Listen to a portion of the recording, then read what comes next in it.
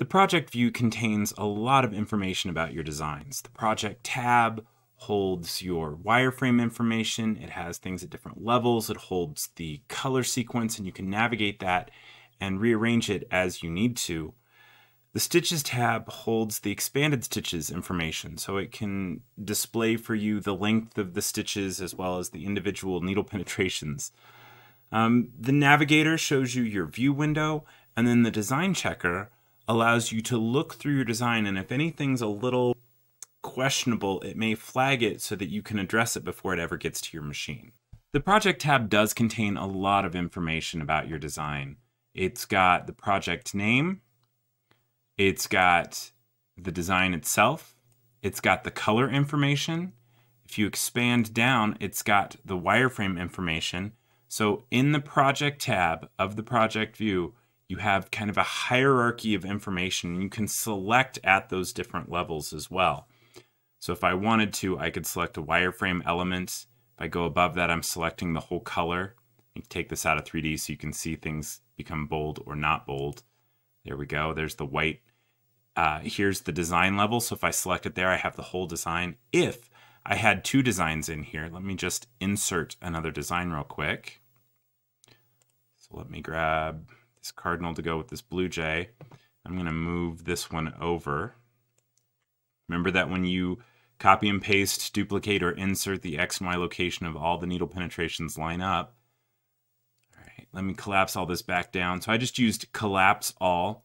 You can expand all, which will expand out to the wireframe elements, or you can collapse all, which will collapse down to just the color level. But you can see here, here's the project itself. Here's the first design. So that's sewing first. Here's the second design, that's sewing second, because the order that they appear in the project view is the order in which they will sew. And if I put this in 3D, and let me fit everybody on screen, if I play this out, you can see that, yeah, the blue jay is the first one to sew. I'm going to speed that up a little bit. And then I'm going to change the order. So I'm going to drag this down. I'm changing the sew order. So now it is sewing the cardinal first. And if I click on slow redraw, yep, it's definitely sewing that cardinal first. So the order in which things appear is the order in which they will sew. So I'm going to delete that cardinal and we'll get back to just that blue jay. Okay, so the levels, I've got the project level at top, and if I select there, I will select everything. If I select the design level, I will select just that design. If I select add a color, I'm selecting only that color. If I go down past that, I can go to the wireframe level. So now I'm only selecting just this wireframe element. And if I want to go past that even yet, I can go down to the point list and I can expand that out. And now I'm dealing with just the wireframe points. So I can select individual wireframe or input points. And to do that, I toggled that point list. And that's something that I do. I don't see that being the case for a lot of people early on.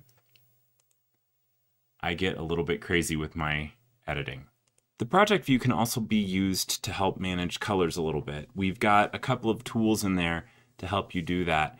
You've got merge color and auto merge color.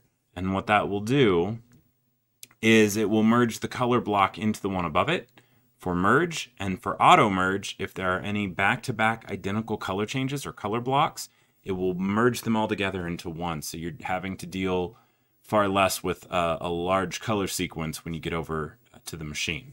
So what do I mean by that? Well, if I select a bunch of these elements and I change them to a different color of blue, because I'm trying to mimic the way that it's shadowed or something like that. Now, if I collapse all this down, I've got 3 different blocks of blue. I'm going to turn auto merge off for a minute. And here we've got the merge color blocks. So if I click on this, it will merge this kind of dark medium blue into this 1828 work shirt. So Calypso is going to merge into work shirt. You know what? Let's make this a really ridiculous color so you can actually see it happen. So the darker blue is something that I might actually do. The pink, probably not, but at least you'll be able to see it. So now I'm going to click on merge, and that's going to merge this color into the one above it. So all of those pieces just became whatever the color above it was. So it essentially removed a color change command from the machine. Now I have two back-to-back identical color blocks. I could press merge color block here to merge it up in there, or if I had a design that had a lot of these, I could automatically merge those color blocks. So when I press this, as soon as I open the design, this is sticky, it stays on. As soon as I open a design with a lot of back-to-back identical color blocks, they will merge all together into one. If you're editing a design, if you're copying and pasting and moving things around and deleting trims and adding trims and selecting things in the view window, occasionally you can come up with a design that has several identical back-to-back color blocks, and that gets to be a bit of a nightmare when you're trying to put all of those color changes into the color sequence on the machine. I just don't want to deal with 20 identical work shirt blue colors. I just want one. In that case, auto merge will smush all of those identical back-to-back color blocks into one. And yeah, smush is a technical term. We also have group and ungroup. So if I have elements that I want to keep together, I can select them and I can group them. And as soon as I group them, they'll all get a little number beside the wireframe elements, and that just means that's the first group I made today. But what that also means is if I select one of those elements, I select all of them within that group. So I can move it around without fear of accidentally moving one of his feathers and not the outline to go with them. Let me undo to move that back. There we go. I can also ungroup it. And as soon as I do that, those little numbers disappear. So group and ungroup are really handy for me when I'm moving things around a design and I want to make sure that I keep that outline with them. I'll just grab everything and group it. I can move it all as one piece. These two buttons, the toggle stitches and toggle design checker, deal with these other two tabs. So let's look at the tab first and then come back to see how it applies with this button. The stitches tab deals with the individual needle penetrations. So it gives you the X and Y location of the needle penetration itself. It gives you the distance, so change in X, change in Y, and then the column that I look at most frequently is this L column. That is the length. The L column is the length of the stitch. So I use that column very frequently when troubleshooting a design. I will look through that column. If I see a bunch of numbers that are falling below 10, really falling below 8, I know, okay, I'm trying to sew smaller than my needle. My stitches are smaller than the diameter of my needle. That's not going to end well for me. So I know, okay, that's my problem area. That's potentially a problem. Then I go deal with it.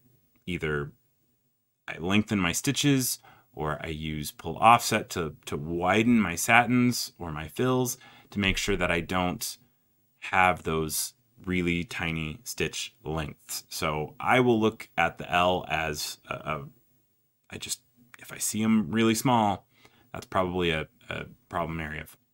It'll also show you the kind of stitch that it is. So the TIs you'll see are tie-ins. You can look through and these are just regular stitches. And then at the end, you'll also see a TO. Let's find trim real quick. You can also see the elements pass by. So I just saw some columns go by. There's another one. So let's go back. Let me select right here and go back to stitches. And so here you can see TO as a tie off and then TI as a tie in. So it ties off, trims, ties in. Very, very good. This is what I like to see. So the stitches shows you X and Y location, change in X, change in Y. These I don't do a lot with. Honestly, the one that I pay attention to is the L. Next, I want to look at the design checker. And the design checker shows what might be a problematic area. And so here it's showing, hey, these column stitches are under 10 points wide. You might want to look at that. And if I zoom in here, I look at the Stitches tab. Wow, that's a lot of stitches that are falling underneath that 8 to 10. Yeah, I really want to be careful with that. So I can either address that with the wireframe, so I can move these points and make everything wider. And then as I do that, you'll notice these numbers all just got bigger. And that element went away from here. So let's look at the next one. So I have it selected here. I want to find it here. So the easiest way for me to do that is fit to selection. And yep, I've got some really tiny stuff here as well. So I might move these wireframe points to open this up. And as soon as I did, that was enough to make that go away. So I can make sure I'm going through and editing my design wherever those problems are. I can look at them here and I can either address them via properties or I can maybe address them with the wireframe shape itself. So let's go back to the project tab. I will collapse all. So the project tab has the toggle stitch tab. And as I do that, it brings in the stitches within the project tab itself. And if you have the real estate, you can move these around so that you can see your wireframe elements. You can also see your stitches. If you had a lot of real estate, you could even bring in the design checker. So toggle design checker will do the same thing. It just takes up that much more. So if I had another monitor, I might have my project view open on that other monitor, viewing all three of these at the same time. But to try to do this on my one monitor, I'm going to end up with tiny, tiny amounts of view window in which to digitize and edit. So I may choose to turn one on at a time or neither and just go to that tab when I need it if I don't have the room or if I don't have another monitor on which to put these.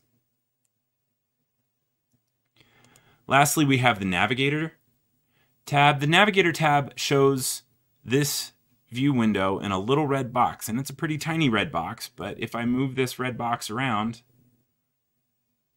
whatever it's showing is whatever is in this view window. And if I want, I can hold Control and click and drag a box in the Navigator, and it will zoom this window to match whatever box I drew. One last thing to look at in the Project tab.